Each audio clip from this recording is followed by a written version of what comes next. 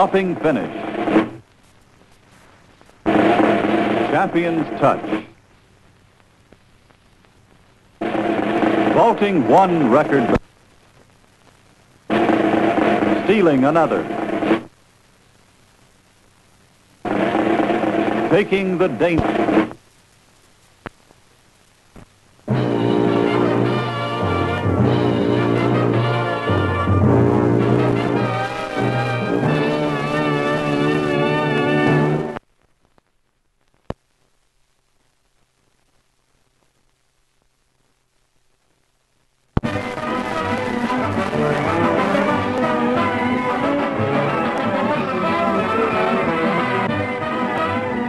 This is the way it was in 1962 in sports, when records and athletes fell with abandon.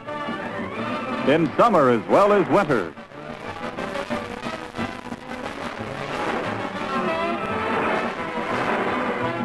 In snow as well as shine.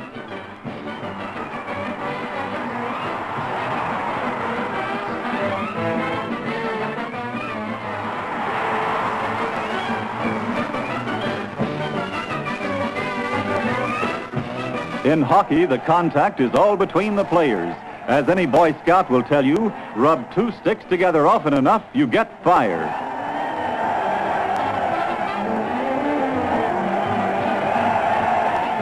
Both hot ice altercations occurred between the Montreal Canadians in dark uniforms and Chicago Blackhawks during the campaign for the Stanley Cup.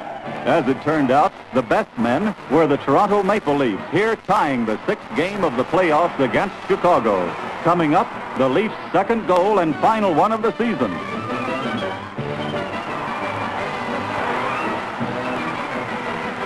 The Leafs skate off with the Stanley Cup for the first time in 12 years. Hoopster Hoopla all season went to Ohio State, rated the best in the nation. Led by All-America superstar Jery Lucas, the Buckeyes went undefeated for 47 regular season games over 2 years until they met an unheralded Wisconsin team. Sharp shooting from the sides, keeping Lucas under reasonable control, the Badgers give Ohio its first Big Ten licking after a record 27 conference wins. The Badgers riding high.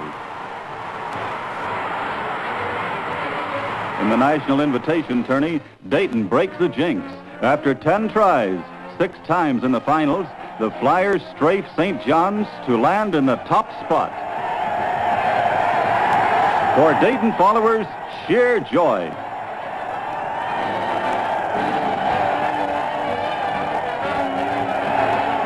In the NCAA Finals, Jery Lucas leads the once-defeated Buckeyes against Cincinnati. The two teams had met for the title game the year before, with the Bearcats winning in overtime.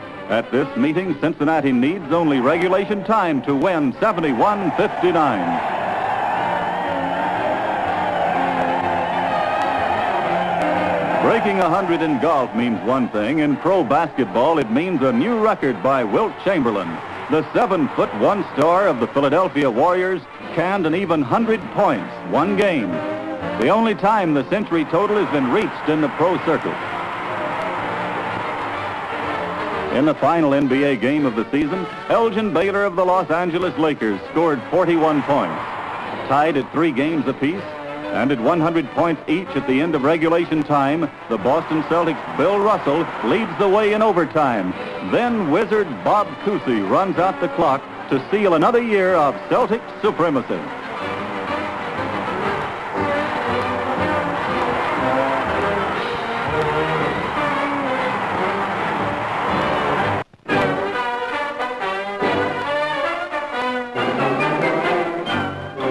Like the 4-minute mile, the 16-foot pole vault presented a supreme challenge, a seemingly unattainable goal.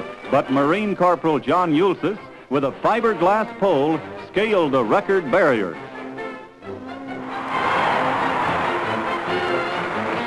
The barrier once breached, other vaulters followed Ulysses into the athletic stratosphere.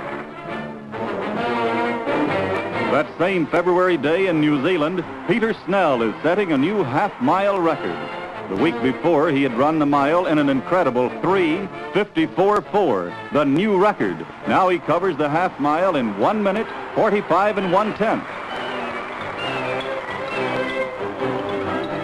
A week later at Los Angeles, Snell betters the 1,000-yard indoor mark in one of the most amazing record-breaking bursts in track history.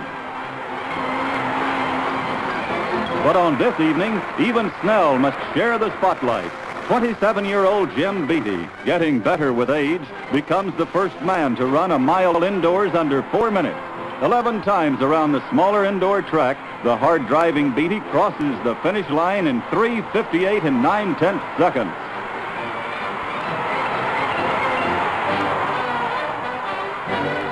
The 5'6" Beattie made it clear he's the best American miler in the business at the AAU Championships. In this remarkable race, the first 4 milers all finish under 4 minutes. Beattie, Jim Grell, Kerry Weisiger, and Bill Dotson. Grell just makes it to the finish, then collapses.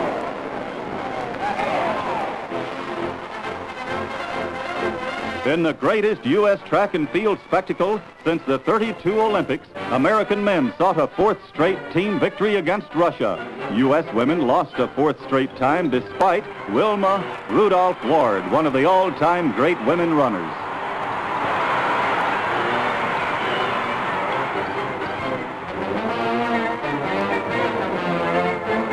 Reliable Ralph Boston helps the U.S. men to their most decisive victory yet. 14 victories in 22 events. High point for the Americans when Harold Connolly tosses the hammer 231 feet 10 inches, breaking his own world record by more than a foot. Valerie Brumel contributes the high point for Russia and the world, breaking his world high jump record by a full inch. Beau Brumel rockets 7 feet 5 inches. This East-West competition could end in friendship and smiles. The '88 Kentucky Derby, providing cool women and cooler drinks, fast horses, and perhaps the fastest track in Churchill Downs history. Rydan was the favorite, but decidedly, on the outside, breaks the record set by Whirlaway in 1941. A 3rd Derby win for jockey Bill Hartack. The Preakness, 2nd tier of the Triple Crown, builds to a thrilling stretch fight between Greek Money on the rail and the again favored Rydan. Greek Money seems to falter, then surges to win by a nose.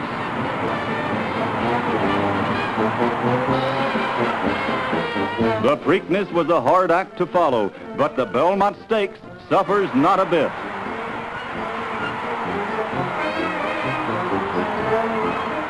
With Eddie Arcaro watching from the stands, Admiral's Voyage on the rail, and Jaipur lock in a heart-stopping duel. Whichever horse's head is up leads by a nose. The winning nose belongs to Jaipur. Willie Shoemaker aboard. Other jockeys got a break this year. Eddie Arcaro retired. The greatest money-winning jockey of all time booted home more than 4,700 winners in 30 years.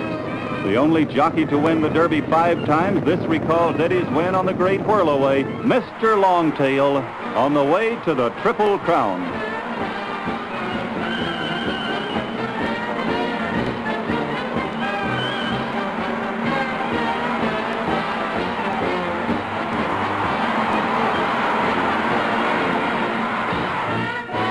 The golf story of the year is the clash between Arnold Palmer and Jack Nicklaus, the old pro, king of the links, and the new pro just starting out. In a sport that can make strong men nervous wrecks, Palmer specializes in the come-from-behind fighting finish. The Masters ended in a 3-way tie, whereupon Palmer wins the playoff, his 3rd Masters title, by 3 strokes.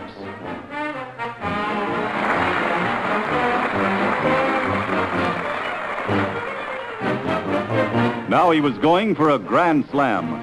And when the National Open ended in a tie, Arnold seems the logical choice in the playoff. Nicklaus sees things differently. Out-driving and out-putting Palmer, playing with an ice-water calm to the envy of veterans, Nicklaus wins by 3 strokes.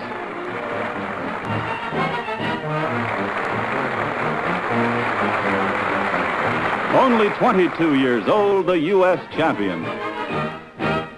The PGA was the stage for Gary Player of South Africa. And some scintillating golf.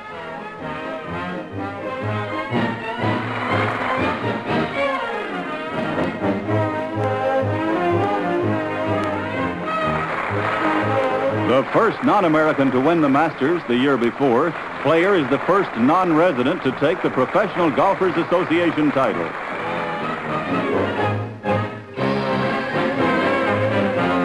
Now the three big tourney winners meet in a new World Series of golf.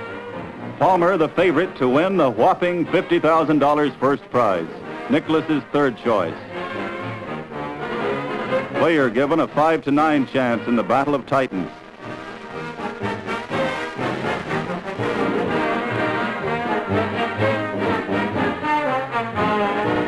Player bubbles over after this 60-footer.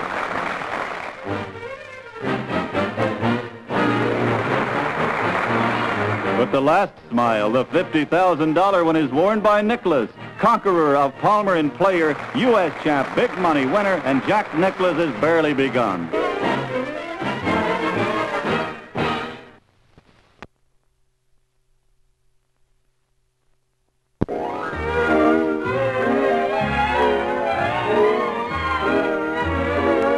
Weatherly and Gradle in what has become the classic tests of yachts, sailors, and sailing. Since 1851, U.S. vessels had defeated 17 challengers for the America's Cup, losing only 5 races in all that time. The Weatherly won the right to defend, and boatsmen from all over the eastern seaboard flocked to the waters off Newport, Rhode Island. The Weatherly takes the lead against the first 12-meter yacht ever built in Australia at a cost of some $700,000. Handsome and Gradle in a duel of grit and grace.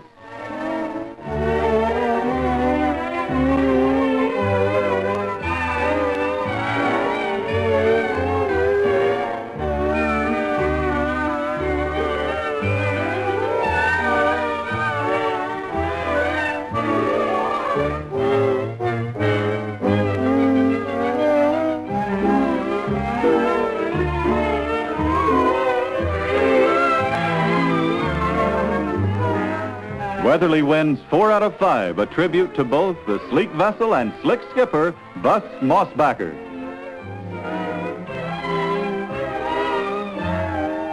Britain will challenge in '64.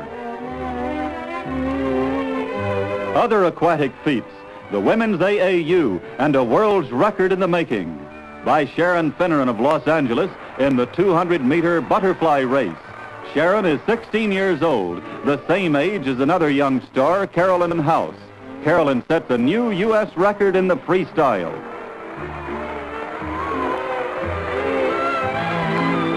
But the great freestyle achievement is that of Australia's Dawn Fraser, the first woman to swim 100 meters in less than 1 minute. A slow-motion look at the stylish freestyle of the remarkable Miss Fraser.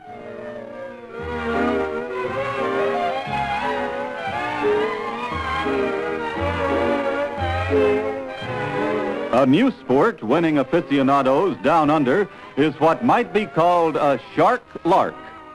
Rushing in where angels fear to tread, the shark baiter pushes his luck.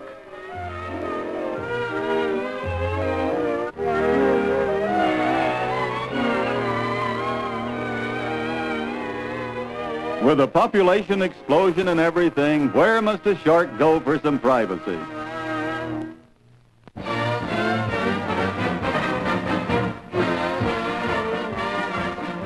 In 1962, Rod Laver had left. Still another Aussie chap walked onto the best-groomed courts of the world and walked off with a grand slam. This is Lefty Laver knocking over fellow countryman Roy Emerson in Paris.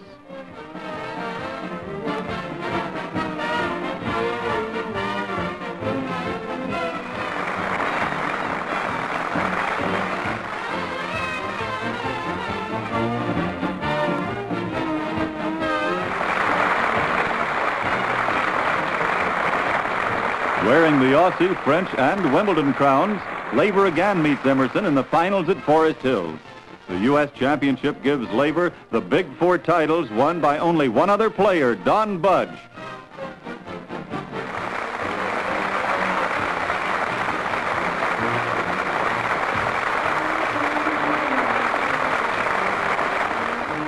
Rod the Rocket in orbit.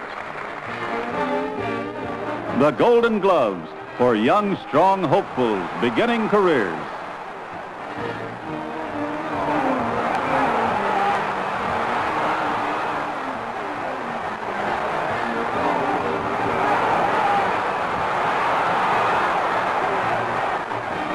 A hard beginning for some. Career's end for Benny Kid Perrette, killed in action. The former welter champ left a widow and not much else to show for his ring career. Emil Griffith, the new champ, was absolved of any blame in Perrette's death. In the heavyweight division, mild-mannered title holder Floyd Patterson signs to take on rough, tough-talking Sony Liston, 25 pounds heavier.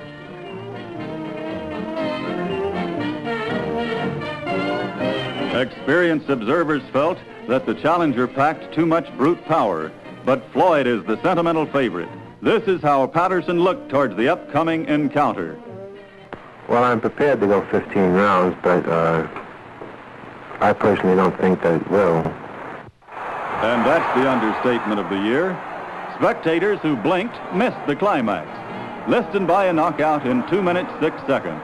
Patterson was the big winner, though, taking better than half of the more than $2 million affair.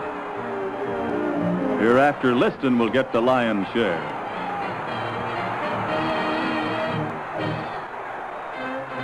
Major League Baseball comes to Texas. The Houston Colt 45s joined the newly expanded 10-team National League.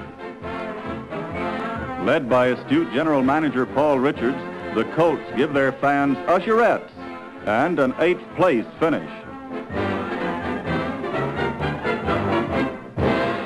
Casey Stengel, who learned winning ways with the Yankees, led the new New York Mets with the aid of such coaches as Rogers Hornsby, Red Ruffing, and Cookie Lavagetto. New York, a one-team town since the pullout of Giants and Dodgers, opens its heart and hopefully awaits the old professor's diamond magic. Operating out of the old Polo Grounds, the Mets at once show what they're made of, losing their first 9 games to tie a league record. They go on to shatter all sorts of venerable records with a spectacular display of losing baseball.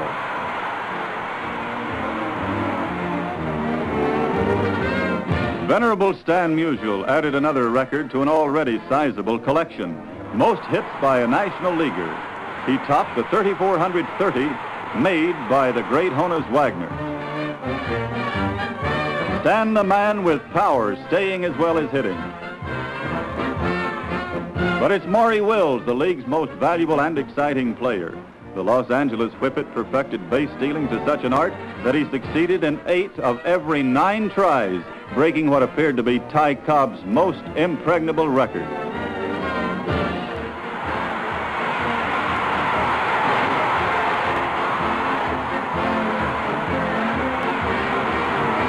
Will stole 104 bases during the season. He's allowed to keep this one. Will's Dodgers and the San Francisco Giants end the season with a restaging of their famous playoff of 11 years before. Again, the Giants win, but without the earlier heroics.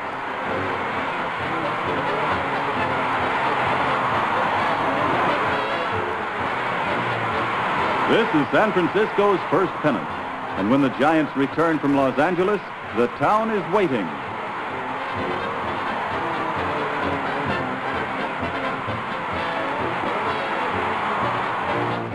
To Candlestick Park come the Golden Gate faithful and the New York Yankees, the well-rested defending world champions. Wasting no time, the Yanks' Bobby Richardson singles in the first. Tom Tresh follows with another single, setting the stage for Roger Maris.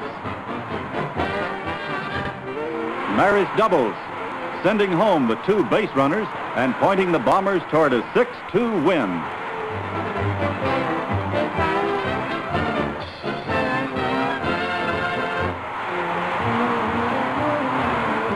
The second game is a pitcher's battle until Giant Willie McCovey unloads a bomb in the 7th. Giant pitcher Jack Sanford gains a 2-0 victory. Back in their own stadium, the Yankees win again, but the Giants, who never say die but only say hey, strike back. Another baseball first. Bases loaded. Chuck Hiller up. Grand slam, the first bases-loaded home run by a National Leaguer in World Series history. Giants 7, Yankees 3, 2 games apiece.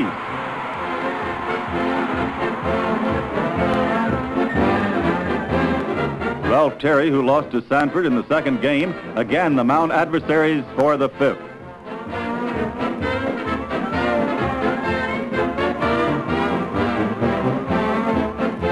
Sanford wild pitches in the 4th, and Tom Tresh, who had doubled, scores the first run off Sanford in 13 innings.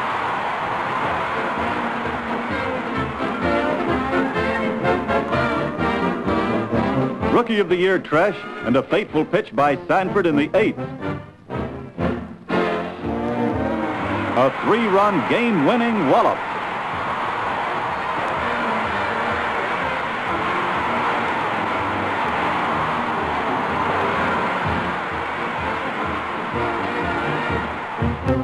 And the series returns to San Francisco, where the Giants even the games at 3-all. The 7th tingles your spine. This great 7th inning catch by Tresh preserves a 1-0 Yankee lead. Bottom of the 9th, Mays doubles with 2 out and a man on first. Matty Alou, the tying run, is held at 3rd, providing plenty of ifs to fuel the hot stove league. Then McCovey licenses a shot right at Richardson, a few feet to either side or higher, and there might not have been this familiar ending. Winners and still champions for the 20th time, the New York Yankees, which just about makes them tougher to beat than City Hall.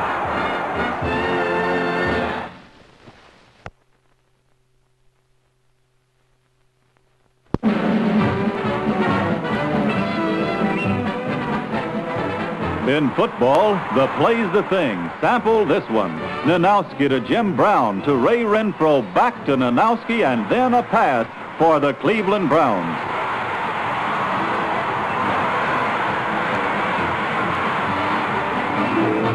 Or among the college teams, Ray Wilkins of the LSU Tigers bolting for pay dirt.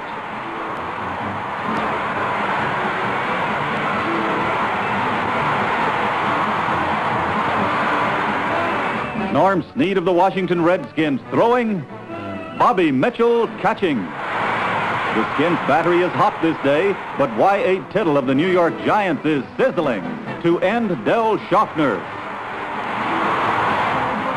Again Tittle, again Schaffner.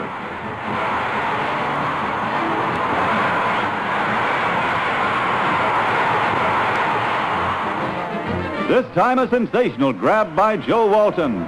Tittle tossed 7 touchdown passes, tying a pro record set long ago by Sid Luckman, a cogent reason for the Giants repeated as Eastern champs. Atlanta, Georgia, the day Tech rambled over defending national champion Alabama. Late in the game, Tech quarterback Billy Lothridge's knee touches before he gets off a kick, and the Crimson Tide, trailing 7-0, gets a shot from the 9.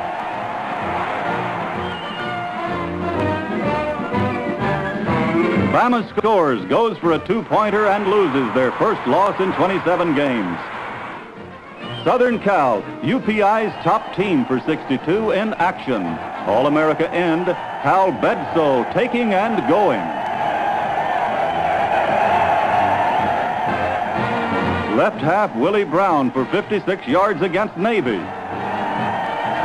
The Trojans completed their first undefeated season in 30 years. Their Rose Bowl opponent, Wisconsin, Vanderkellen to Kroner in the style that won the Big Ten title.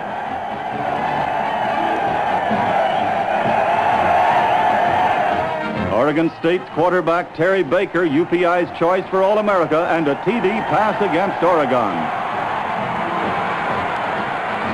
Left-handed Baker, Heisman Trophy winner, led State to victory despite a great effort by another All-America, Mel Renfro, snaring this pass. The Army-Navy game. Brassy setting for midshipman Roger Staubach, passer deluxe. With the poise of an admiral, Staubach gives the cadets a lesson in evasive maneuvers before sending off another aerial strike.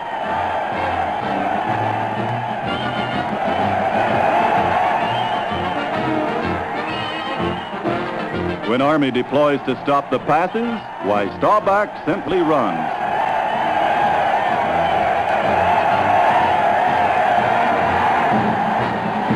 This is the bomb that gave Navy an unprecedented 4 straight victories over Army, causing Army and Navy to raise that grand old cry, "Wait till next year."